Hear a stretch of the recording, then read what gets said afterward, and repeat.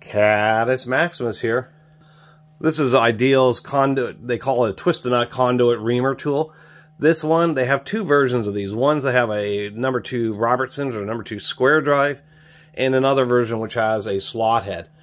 The reason that the square drive is, well, first off, this is a conduit reamer. Conduit is commonly 1/2 inch, 3/4 inch, or 1 inch.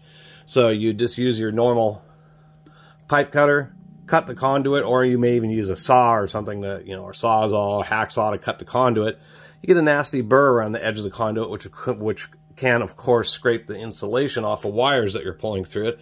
So once you cut your conduit, this is just a simple tool. It has this little replaceable deburring cutter, and so it just slides into the conduit, and then you just twist it around, and it just knocks off the burrs on both the inside and the outside. Little set screw, so you can order and replace the little cutter when it starts to wear out. And it's just self-centering on whatever size conduit you're using. The 3 most common sizes, once again, 1/2, 3/4, and 1 inch. Just put it in and just drive it by hand. Super simple. And then once you've deburred the conduit, then you put it into the various fittings. And that's why it comes with the screwdriver. The reason it has a ring around it is it's captured, so it's less likely to slip off the screw.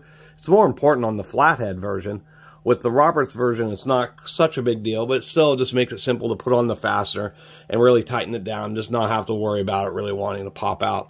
Another advertised aspect is this is kind of like a 6-in-1 where you can pull out the head, has a hex drive, so you can just put this whole head in a drill motor and make your life a lot faster and easier. So I kind of think that's innovative. I like the fact that you can both use it by hand or use it with the drill, and you can separate it. Now, the reason they call it a twist-a-nut is on the handle, kind of had a hard time figuring out what the heck that strange shape is. It's for twisting wire nuts. It does not work on the most giant of wire nuts, and it does not work on the tiniest of wire nuts either. But on average size wire nuts, when you're working with 18, 16, 14 gauge wire, it's just fine. So the whole deal is it just has these notches.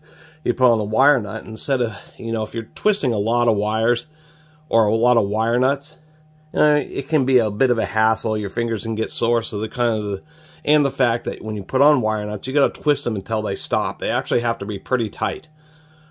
That's the whole point of this, is you just get the wire nut started, put this in there, and then what these little slots do is they just grab the wings of the wire nut, so you get a really strong grip on it, and then you have this big handle to screw down and tighten the wire nuts.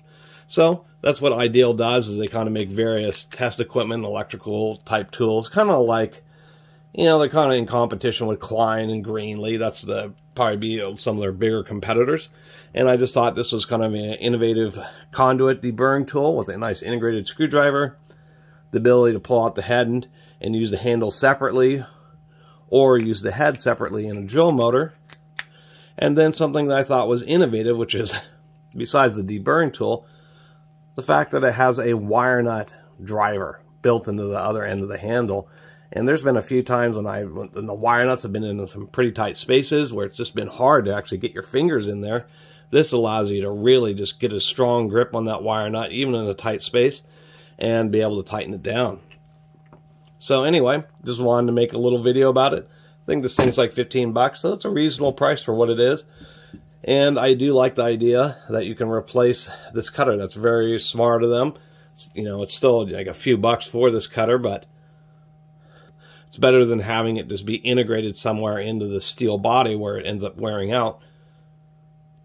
In this case, when it does wear, you can just easily swap it out.